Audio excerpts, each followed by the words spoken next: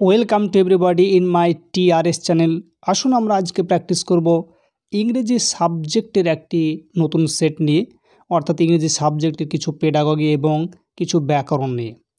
11 নম্বর প্রশ্নে যেটি রয়েছে, the spoken language comes. The spoken মানে হচ্ছে বলা, ল্যাঙ্গুয়েজ মানে ভাষা, কথ্য ভাষা।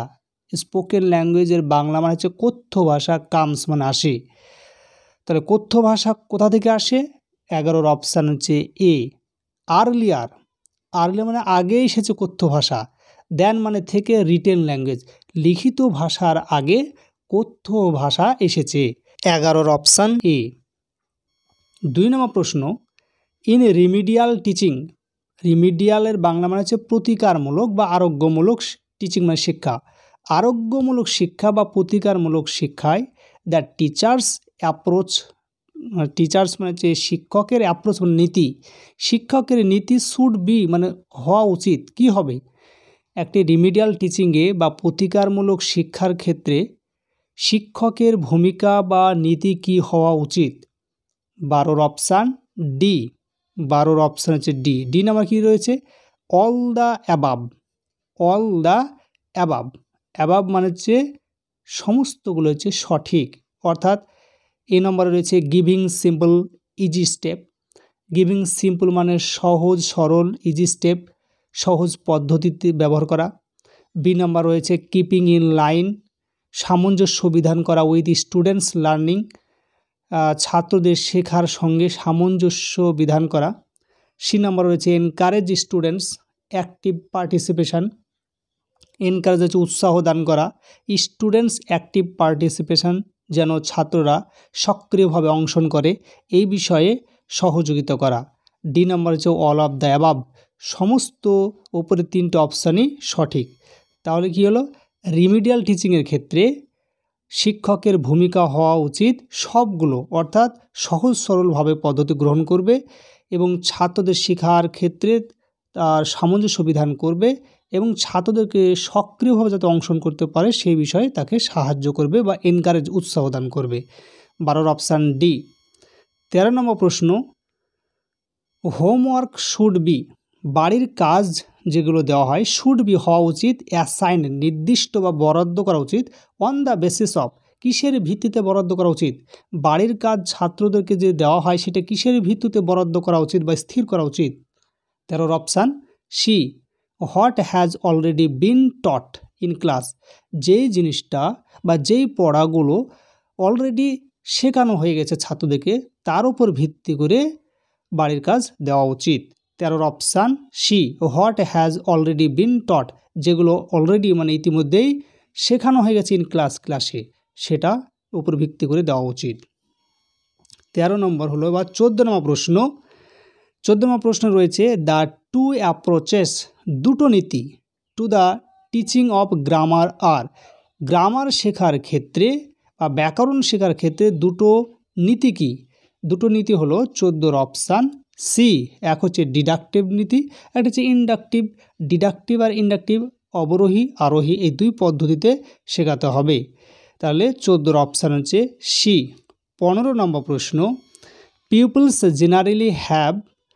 পিপল মানে হচ্ছে ছাত্র, ছাত্রদের জেনারেলি হ্যাভ ছাত্রদের সাধারণত রয়েছে দ্য ফলোয়িং লার্নিং ডিফিকাল্টিজ। ছাত্রদের সাধারণত নিচের কয়েকটি অসুবিধা রয়েছে। কি কি অসুবিধা? 15 অপশান হচ্ছে D all of the above, সমস্ত উপর যে 3টে অপশান সেগুলো সবগুলোই। কি কি? ল্যাক অফ লার্নিং মোটিভেশান, তাদের ল্যাক মানে অভাব রয়েছে। কিসের অভাব?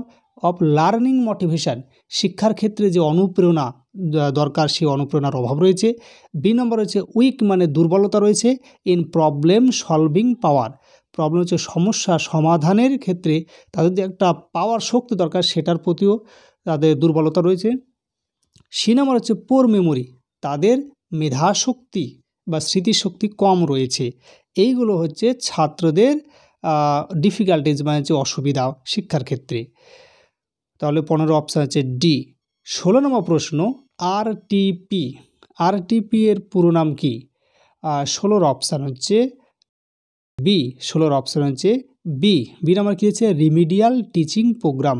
আরটিপি পুরো নাম হচ্ছে, আর এ হচ্ছে রিমিডিয়াল মানে প্রতিকারমূলক, টি হচ্ছে টিচিং মানে শিক্ষক, আর পি হচ্ছে প্রোগ্রাম মানে কর্মসূচি, প্রতিকার শিক্ষামূলক কর্মসূচি RTP।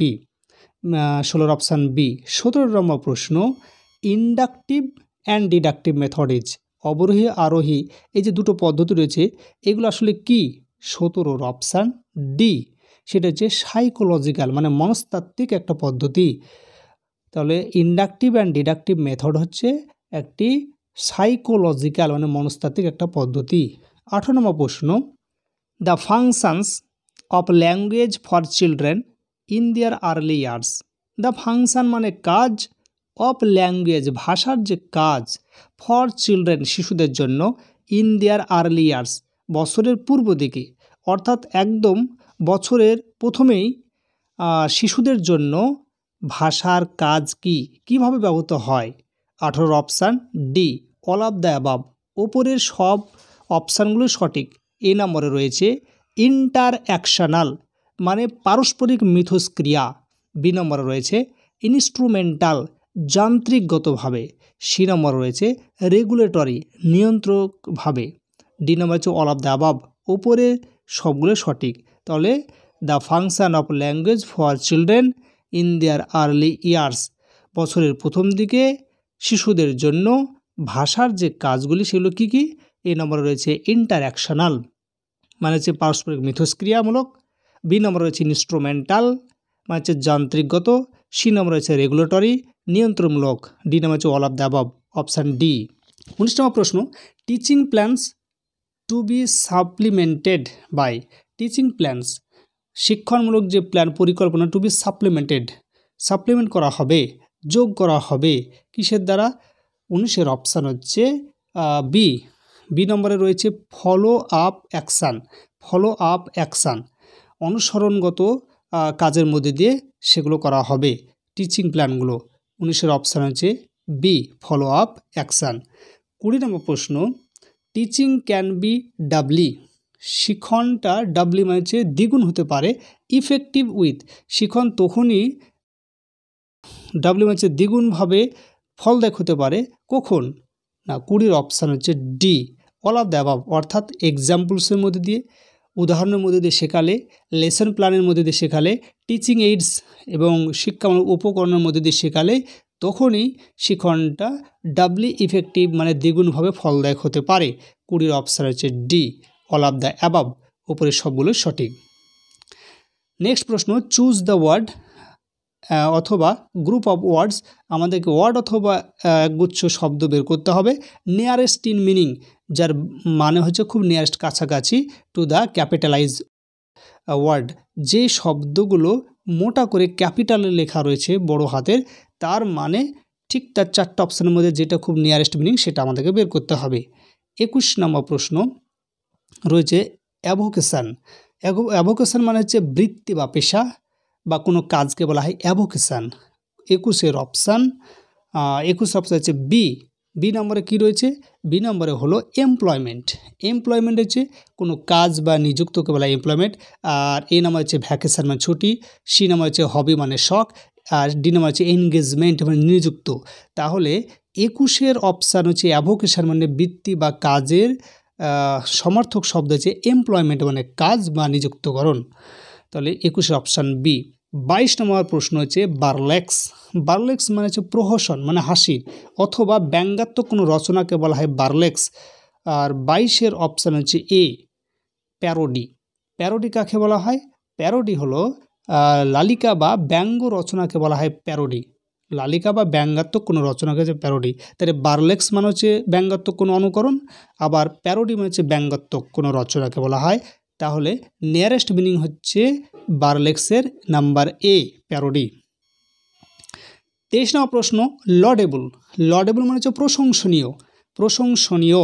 23 অপশান হচ্ছে সি, প্রেইজওয়ার্দি মানে প্রশংসনীয়। লডেবল মানেও প্রশংসনীয়, প্রেইজওয়ার্দি মানে হচ্ছে প্রশংসনীয়। আর এ নম্বরে কি রয়েছে? এ নম্বরে হচ্ছে হিলেরিয়াস মানে উল্লসিত বা আনন্দজনককে বলা হয় হিলেরিয়াস। অ্যাপ্লাউড মানে হাততালি দিয়ে প্রশংসা করা। ফলটি মানে হচ্ছে দোষী। তাহলে লডেবল মানে হচ্ছে প্রশংসনীয়, প্রেইজওয়ার্দি মানেও প্রশংসনীয়। 24 নম্বর প্রশ্ন হলো কপিয়াস কপিয়াস মানে হচ্ছে প্রচুরকে বলা হয়, অনেক প্রচুর, তাকে বলা হয় কপিয়াস। 24-এর অপশান হচ্ছে বি। বি নম্বর হচ্ছে প্লেন্টিফুল মানে প্রচুর, প্লেন্টিফুল মানে হচ্ছে প্রচুর। 24-এর অপশান বি। 25 নম্বর প্রশ্ন, কন্টেনসাস। কন্টেনসাস মানে হচ্ছে বিবাদ বা কলহপ্রিয়, বা যে কলহ করতে ভালোবাসে বা বিবাদ করতে ভালোবাসে তাকে বলা হয় কন্টেনসাস।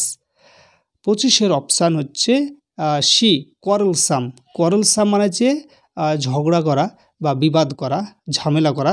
তাহলে কন্টেনসাস মানে হচ্ছে কলহ করা, আবার তার সমার্থক শব্দ হচ্ছে করলসাম মানে হচ্ছে কলহ করা। 25-এর অপশান সি। নেক্সট প্রশ্ন রয়েছে চুজ দ্য ওয়ার্ড। আমাদেরকে শব্দ বের করতে হবে অথবা group of words nearest two being opposite in meaning. এইবার আমাদেরকে অপোজিট মিনিং বিপরীত শব্দ বের করতে হবে টু দ্য ক্যাপিটালাইজ ওয়ার্ড। যে শব্দগুলো বড় হাতে লেখা রয়েছে তার বিপরীত শব্দ 4টা অপশন মধ্যে রয়েছে, সেগুলো বের করতে হবে।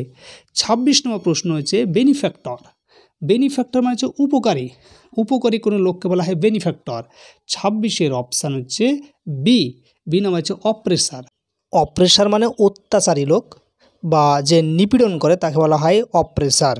বেনিফ্যাক্টর মানে হচ্ছে উপকারী, আর অপ্রেসার হচ্ছে অত্যাচারী বা উৎপীড়িত লোক, মানে যে অত্যাচার করে। বেনিফ্যাক্টর উপকারীর বিপরীত তাহলে কী হবে? অত্যাচারী, অপ্রেসার। আর বাকি যে 3টে রয়েছে ম্যান হেটার, যে মানুষকে ঘৃণা করে, তারপর রয়েছে ইগোটিস্ট, যে অহংবাদী, সবসময় নিজেকে অহংকার করে তাকে বলে ইগোটিস্ট। আরেকটা রয়েছে অ্যানার্কিস্ট, মানে হচ্ছে অরাজকতাকে যে সমর্থন করে তাকে বলে অ্যানার্কিস্ট। তাহলে বেনিফ্যাক্টর হচ্ছে উপকারী, বিপরীত শব্দ হচ্ছে অপ্রেসার হচ্ছে অত্যাচারী। 27 নম্বর প্রশ্ন ক্লিমেন্সি। ক্লিমেন্সি মানে হচ্ছে সহানুভূতি বা কমলতাকে বলা হয় ক্লিমেন্সি, সহানুভূতি বা কমলতা। 27-এর অপশান হচ্ছে এ, ইনক্লিমেন্সি। ক্লিমেন্সি হচ্ছে সহানুভূতি বা কমলতা, তার বিপরীত শব্দ হচ্ছে ইনক্লিমেন্সি মানে নিষ্ঠুরতা বা নির্দয়তা, বলে ইনক্লিমেন্সি। আর বাকি 3টে হচ্ছে সাবরিটি, রয়েছে হস্টিলিটি, ইনডিফারেন্স উদাসীন্য, হস্টিলিটি হচ্ছে বিরোধী করা, সাবরিটি হচ্ছে শ্রেষ্ঠতা। এইগুলো হচ্ছে তার বিপরীত শব্দ হবে না, ক্লেমেন্সির বিপরীত হচ্ছে ইনক্লেমেন্সি।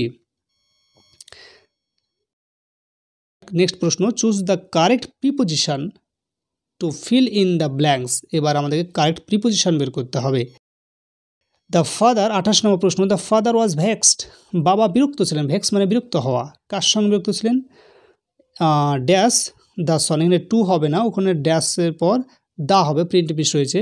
তাহলে 28-এর অপশান হচ্ছে এ, ভেক্সড উইথ মানে সঙ্গে, তার ছেলের সঙ্গে সে বিরক্ত বোধ করছে।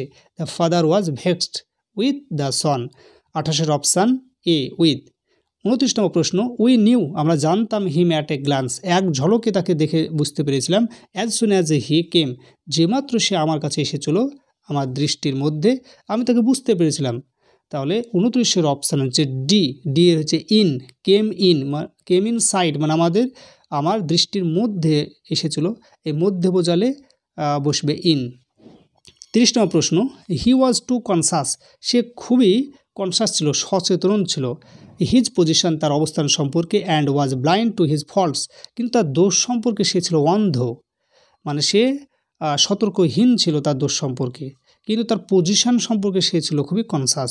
এখানে কনসাসের পর অ্যাপ্রোপ্রিয়েট যে প্রিপোজিশনটা বসে সেটা হচ্ছে অফ, কনসাস অফ। তাহলে 30-এর অপশান আছে এ।